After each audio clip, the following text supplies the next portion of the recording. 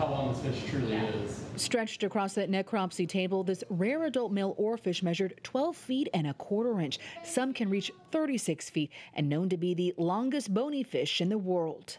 It's something out of the National Geographic or Discovery Channel type scenes. You have this big table, you bring this big long fish. UC San Diego Scripps Institution of Oceanography researcher Fernando Melendez is one of the scientists who conducted the necropsy of the deep sea fish found earlier this month by kayakers and snorkelers in Jolla Cove. He says the short-crested fish was in good condition. There was no trauma on the outside, but that necropsy still hasn't determined the cause of death. Well, the lower part of the jaw was missing and the stomach content was empty. So we figured that it might have been trying to move up to the shallows in order to feed. And in all that process, it got injured in the mouth area, in the lower jaw area. It wasn't able to feed it. This is only the 20th oarfish found on the California coast since 1901.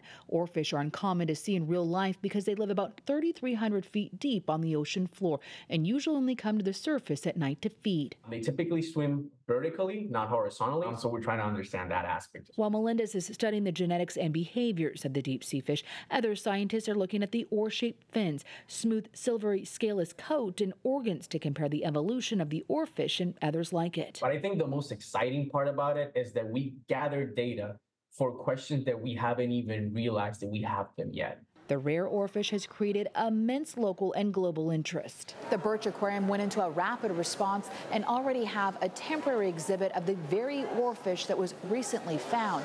This is Japanese art that's called gyotaku that was made by local artist Dwight Wayne. Gyotaku is an ancient Japanese method of applying ink to a fish and pressing it onto paper to create art. Wow.